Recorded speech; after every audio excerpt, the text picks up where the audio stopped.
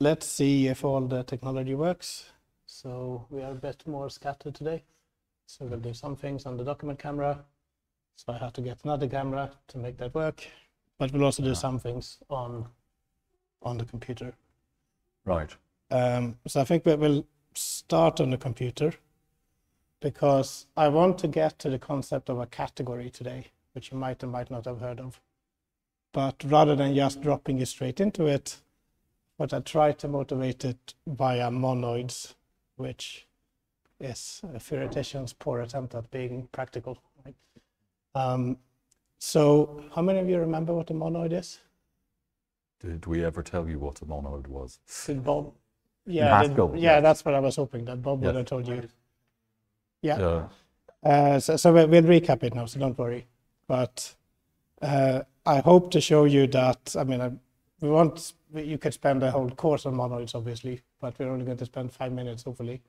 But I hope to show you that it's a useful abstraction for code reuse and also reasoning reuse, in the sense that you can reason about just knowing there's a monoid rather than having to work with the specifics of a particular monoid. So what is a monoid, Connor? You shouldn't ask such questions if you don't want the answer. Well, it's a way of combining stuff that allows you to combine any number of things, any number including 0 things, 2 at a time. So there's got to be a way of saying, so we're working over a carrier set, and there's a default element which we can give back if we're combining no things. So there is an element that represents That's the something unremarkable, yeah. yes. And then if we're combining one thing, that had better be the thing, the result had better be the thing itself. And if we're combining 2 things, then we'll need some sort of operator that turns 2 things into one thing. And the good news is, it's always great when you learn that there's a whole bunch of stuff you don't have to care about. The good news is that as long as you combine 2 neighbors of the things that you're trying to combine into one, it doesn't matter which order you do that in. So here, if we're combining X, Y, and Z, we can kind of squish Y and Z together first, and then combine X afterwards. Or we can combine X and Y together and combine Z afterwards, and we'll get the same answer. And that's extremely useful because it tells you that, for example, if you want to add up a big pile of numbers, big list of numbers, you could tear the list in half and each do half of it and add the answers together. And that will get you the same answer as if you start and compute a big running total of the whole lot. So recognizing monoid structure is, for example, very practically useful when you're figuring out how to exploit parallel processing. You know that you really can just divide up the task amongst as many cores as you've got and stick the answers together afterwards. The other 2 rules say that this epsilon thing is the right way of doing nothing for the combining operator. So if you combine with epsilon, that's just not doing anything. So you need to think lots of operations you know about, but I suspect they're on the next screen. So let's do one, and then Yes. we'll leave the others. So I'm claiming that the natural numbers as the carrier and plus as the operation is a monoid. And my argument for this is that you all proved it in the coursework already. Yes. So the other thing about this sort of stuff is an example of structure. Yeah. And it begins to start kind of tidying up the actual library of stuff and also the library of stuff that lives in your head. To see that, wherever we see stuff about plus, we expect to see stuff about 0. because, okay, so let's see if we can construct a monoid. So Yes. this is a record, right? So there's a bunch of fields. And to give an element of this record is to fill in all the fields, right? So I claimed I have one of these. So I'm going to say case on the result. And it's telling me these are the fields you have to fill in, right? So I have to say, what is the carrier set? Well, I want this to be the natural numbers. What is your operation? So this should go from n to n to n, right? That's going to be my plus. Okay, and then I need this epsilon, which should live in the carrier, which if I fully normalize this, says that this should be a natural number. Yeah. So a priori here I could say 17, right?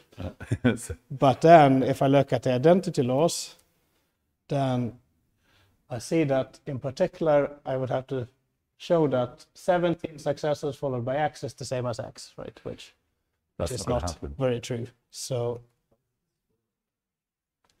it's just because I asked to fully normalize it. So arguably I shouldn't have. So if I reload that, Yeah. I just say, okay, so that's the useful one, right? Yes. Just saying that x plus epsilon should be the same as x. So Yes. 17 So is not a very good choice for epsilon. what's the do nothing constant for plus? Whereas if I pick 0, then my new goal is x plus 0 is x, right? Which Yes. I can believe. Which is a well-known irritation. Yeah. Um, So because you've all done this in the coursework, I'm just going to use the proofs. So I think here, I said this with an implicit x. Whereas the thing from the library explicit x. Fill that in, and then here this way around, it reduces. It's actually easy, but I Um, use the one from the library just for the sake of it. This is a phenomenon that I characterize as the way that Agda turns up with arithmetic to an algebra fight. So it so happens that the left identity law holds directly because of the way plus is defined by recursion on its first input. And that's a kind of arbitrary choice of how to define plus. So we get lucky.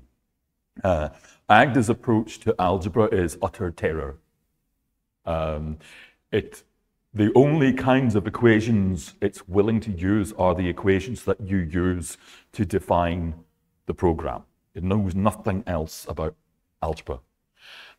So correspondingly, if it happens that those equations, basically what's going on is that it's doing arithmetic, because you explain how to compute with values. So if values show up in the right place, like a 0 on the left of a plus, then fantastic, arithmetic's enough to get you home. Whereas if a free variable shows up in the way, Agda's just like, can't do anything with that. So you might have noticed that in the coursework where you were asked to prove both of these, and one was just REFL, the other one you actually had to pattern match on the X. But now I'm reusing the facts from the coursework / the standard library. So we have the associativity law, which said that brackets doesn't matter. So the goal is, if you put the bracket here, that should be the same as if you put the bracket here. And unhelpfully, Agda has printed this in a left associative way. So Yes. there's invisible brackets here, right? We can see what we have in the library, and I think we have almost the thing we want. It's just the wrong way around. So if we sim this, that should get us what we want.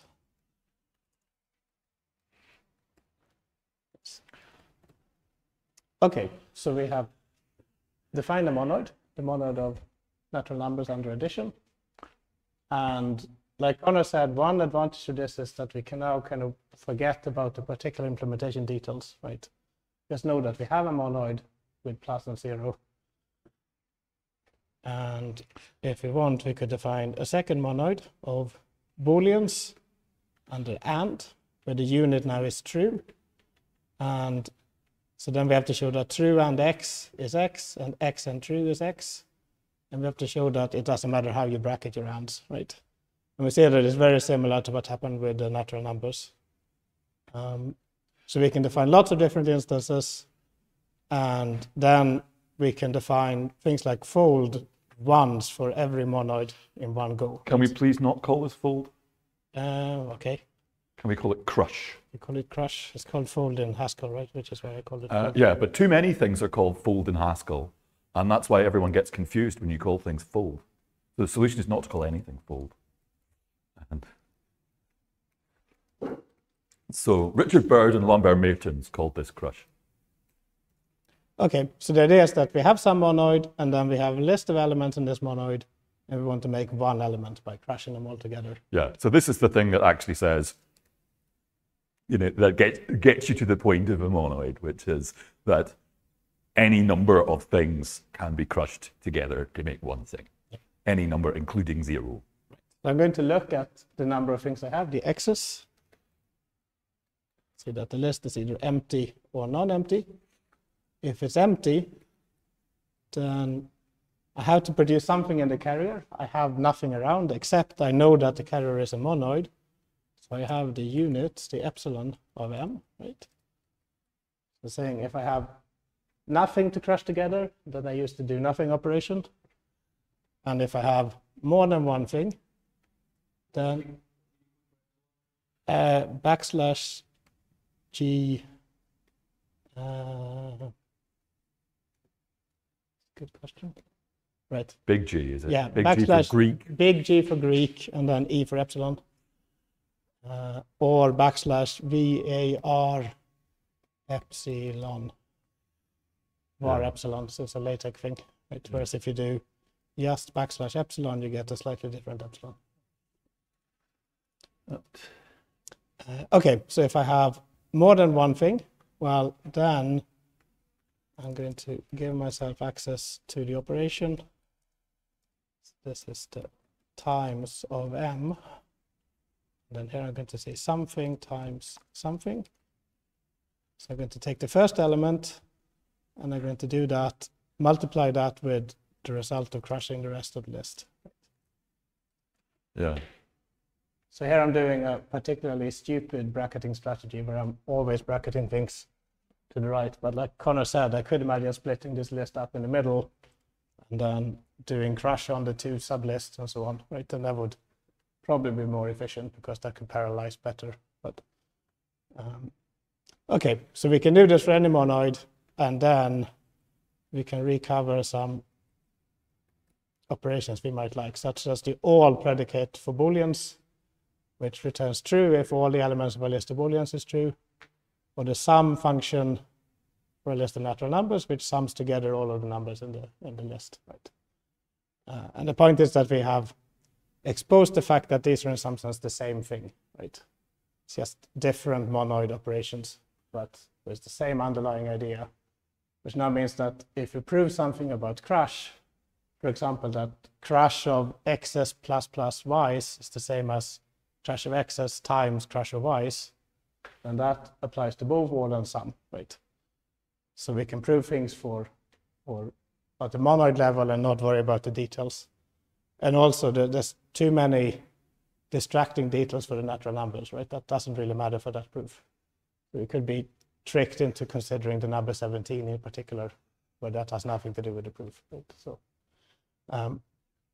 anything to add? I guess, well,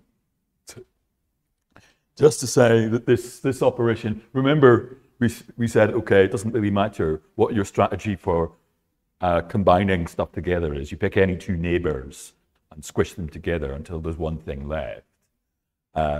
What that actually means is that if you've got a big computation combining loads of stuff using the blob, then what matters, what determines the output is the list of the inputs rather than the tree structure of the actual calculation that you happen to do in any particular instance.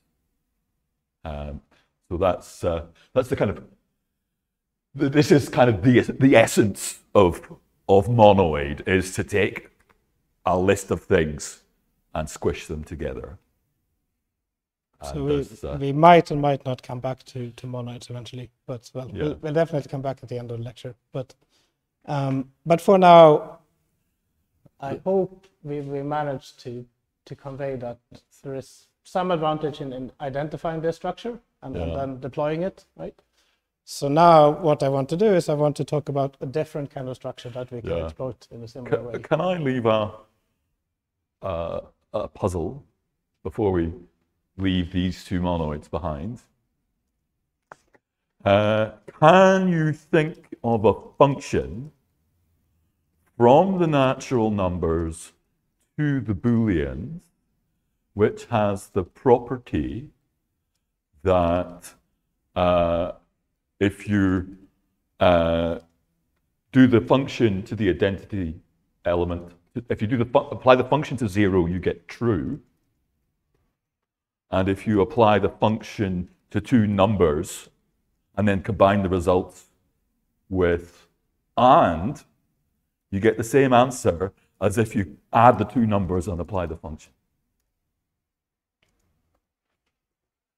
So yes, thanks, Fred. Okay. Except, can you write one of the equations the other way around? Yeah, I mean, I think it makes sense to swap this around. Yeah.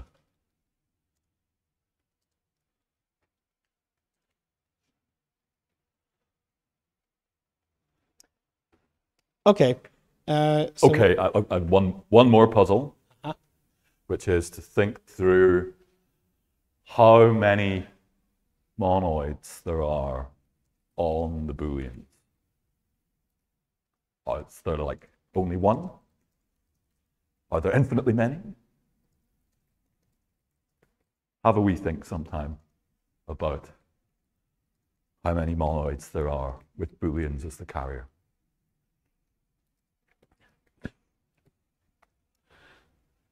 Okay, so maybe we'll go through the Agda code first, and then we'll switch over to the document camera. So yes, like we had a record of monoids, now we're going to have a record of something called a category.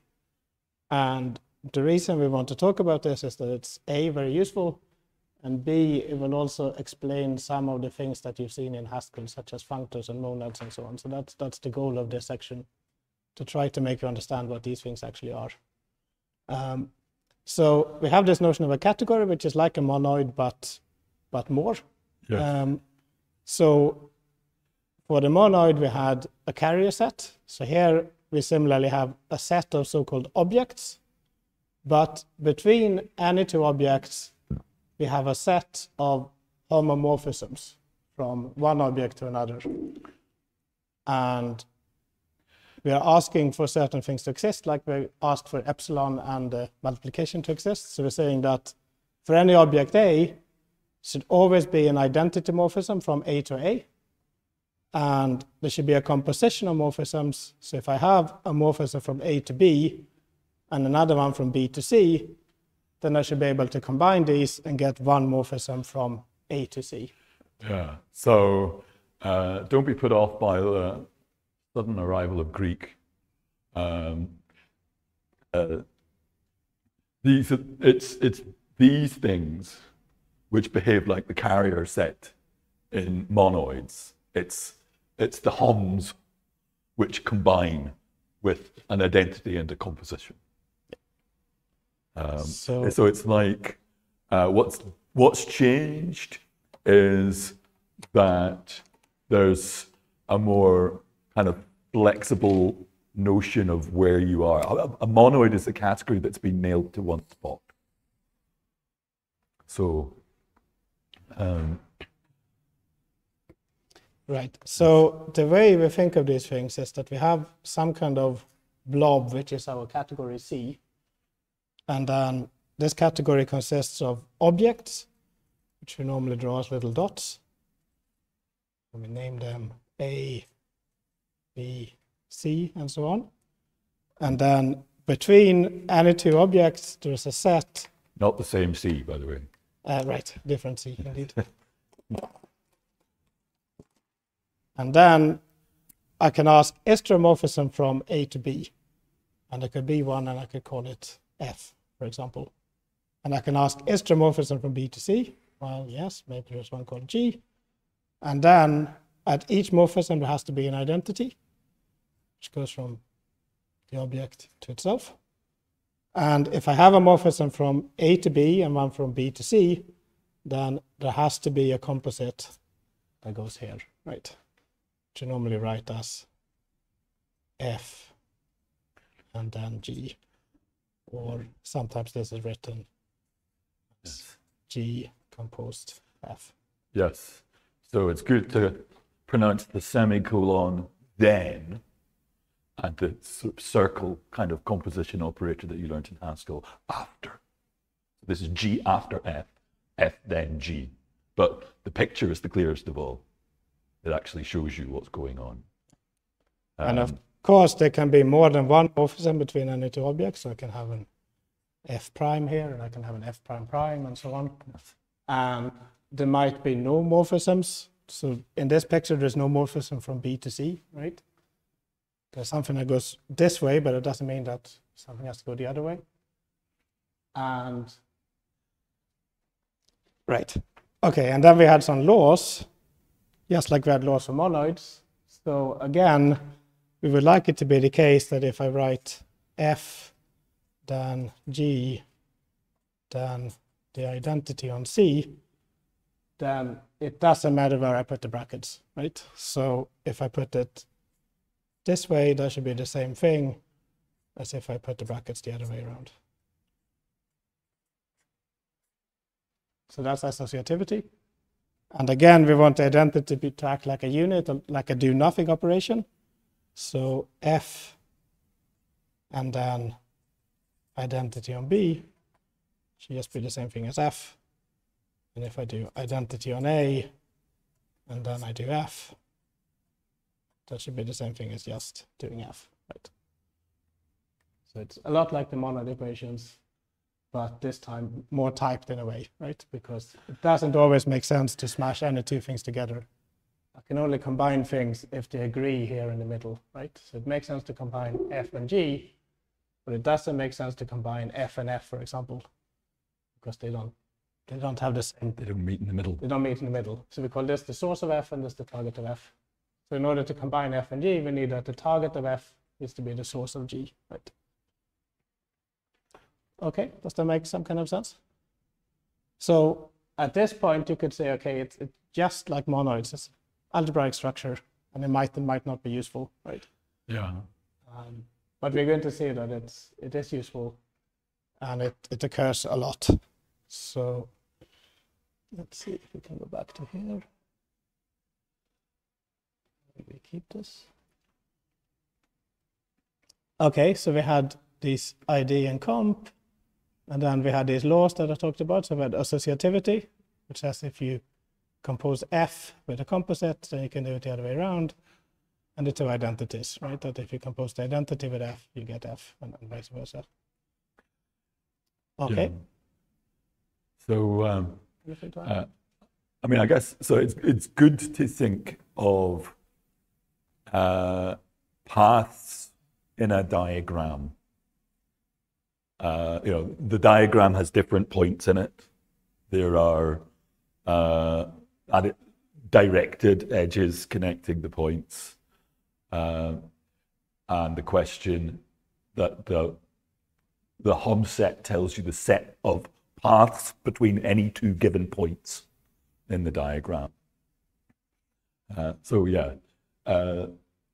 to say, the things that we use to draw pictures of categories are themselves a category.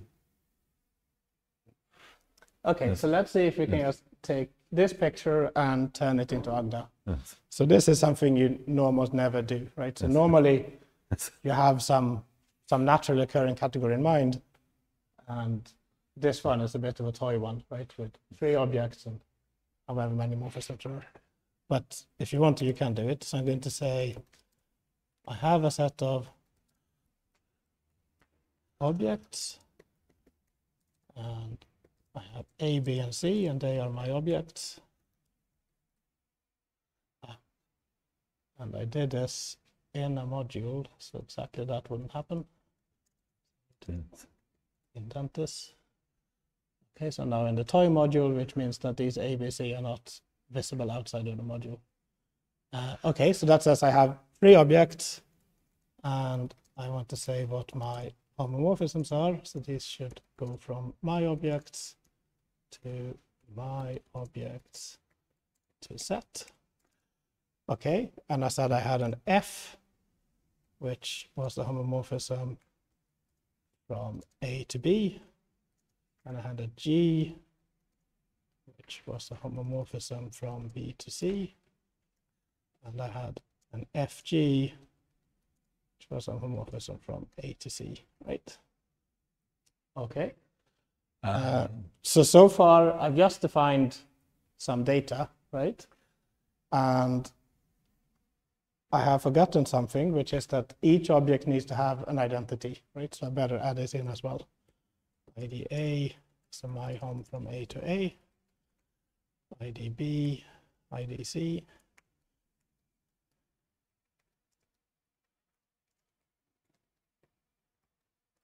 And the reason I almost forgot this is that since every object needs to have it, you normally don't bother to draw it in the diagrams and so on, because you know it's there, right? And you also know how it works with respect to composition. It has to just return the other one. So normally you don't think that much about it.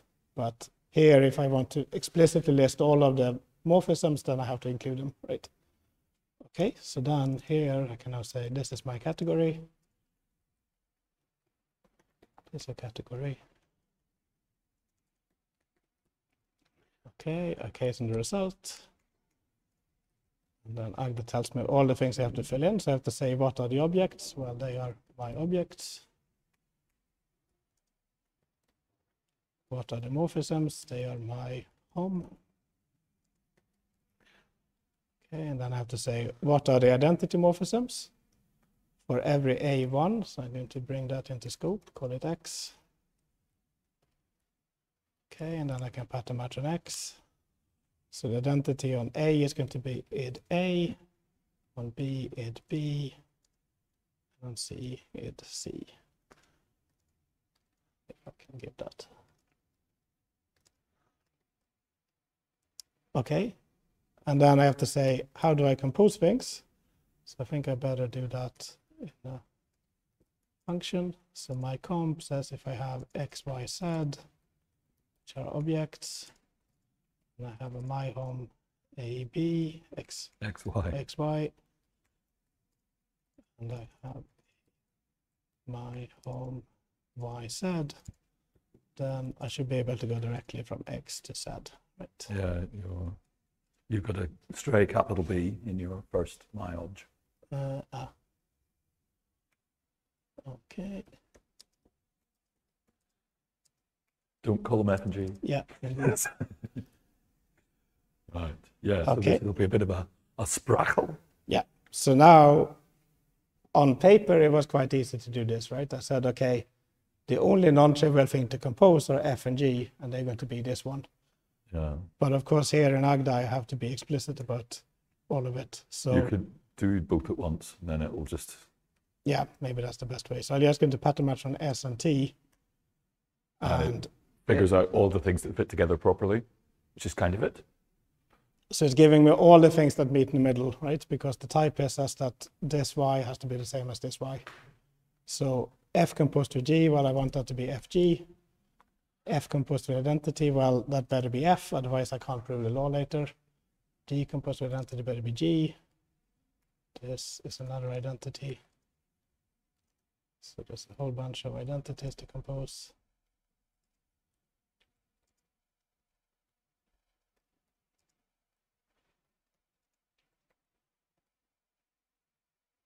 Okay, so I just fill in what all the composites are, and then I can use this as my comp.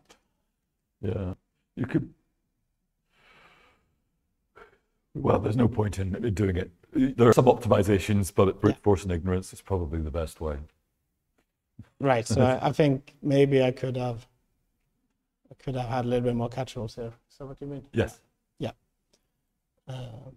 Okay, so now I have to prove associativity. So I have S, T, U.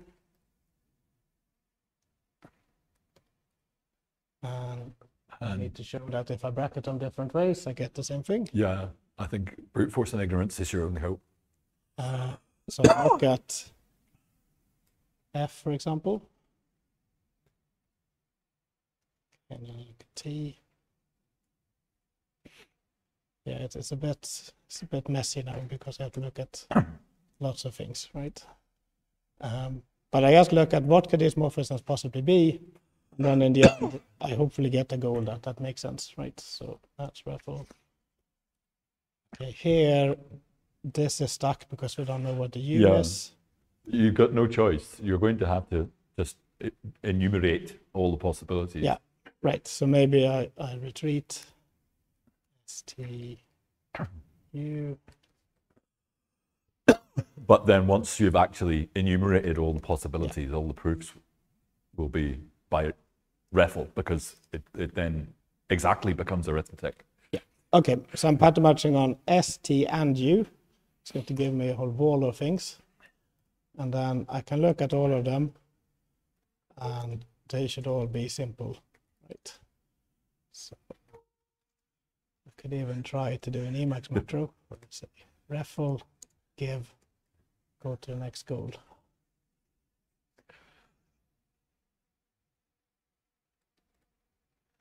Okay, so that all worked, right? So again, it's the kind of thing you wouldn't even worry about on paper, but to Agda, you have to explicitly deal with all the cases, right? And at least here for the identity, I think it's not too bad. So I need to show that composing the identity with some F1. Okay, so this is F. You'll probably have to look at the object as well. Well, I think if I look at the U, Maybe that will do it, yeah. Yeah, okay, so again, I have to deal with all the cases, but they should all be REFL. Here, okay. The F.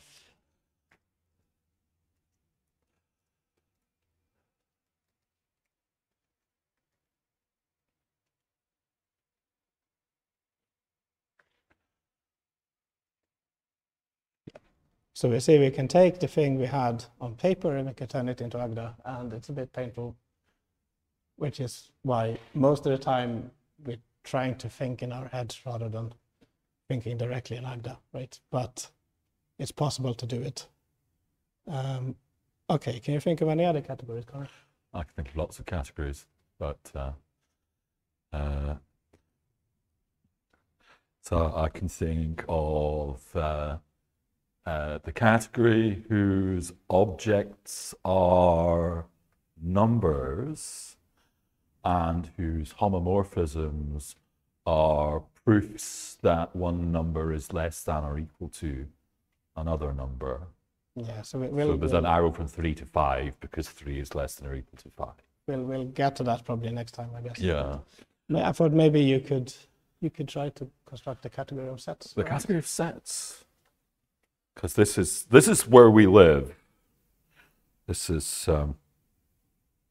the kind of primary motivating example. So I don't know how much you have. What's at the top of the file, Fred? Right, we have type in type. Yes. Okay, so we're going to cheat quite badly here. So I've got to, the idea is that functions form a category where the objects are sets, and here I'm lying by saying that set is a set, but the bureaucracy that happens if I tell the truth is terrible. So we're going to suspend disbelief and pretend that set is a set. Okay, and then what happens? I have to say what is a homomorphism or an arrow from S to T, and I'm going to say it's exactly, those things are exactly the functions. To reload. Yeah. That's spurious yellow, isn't it? Yes, it is. Okay, so now I'm asked for the identity function.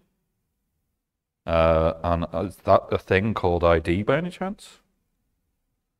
No, No. I didn't You've okay. include it because it clashes too much with the other ID. Okay, well, I'll just do it. Yeah. Do it with a lambda, maybe? I could do it with a lambda, it's true. I'm old-fashioned, so I'll do it with an actual backslash.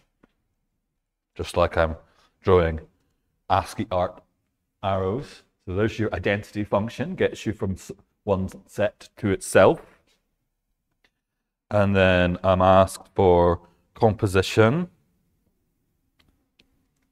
So I would introduce the implicit functions.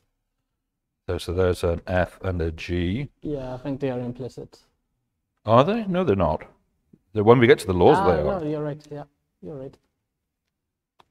Right. So need to reload. Maybe I went too quick. So here we've got a function from A to B and a function from B to C, and we want the function from A to C. So I guess I'll write that with the lambda as well, although I could just introduce the A on the left-hand side. But for uniformity with the identity, it's we want to do G after F. So and then let's see if we get lucky. Are these two functions equal? So that's H after G after F.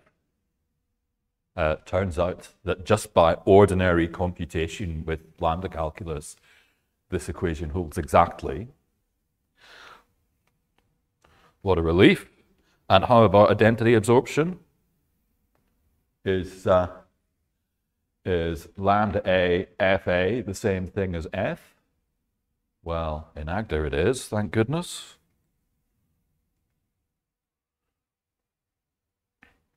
Likewise. So excellent. This is our kind of go-to example. This is the category that you're used to working inside when you do functional programming, where the things that plug together using composition are functions. Okay.